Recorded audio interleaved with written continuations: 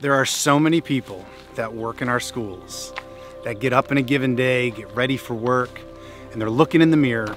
And you know what they don't see? School leader. Here's what I know. Some of the greatest school leaders working in our country are like that third-year teacher running through walls for kids every single day. Or that support staff member who makes a few dollars above minimum wage and is a backbone for that building. You see, leadership is not about title. Leadership is about action. I can have superintendent on my business card, but that's not what makes me effective. See, I can be a teacher, I can be a support staff member, and I can also be an amazing leader for kids. So what is it for you? What makes you a leader?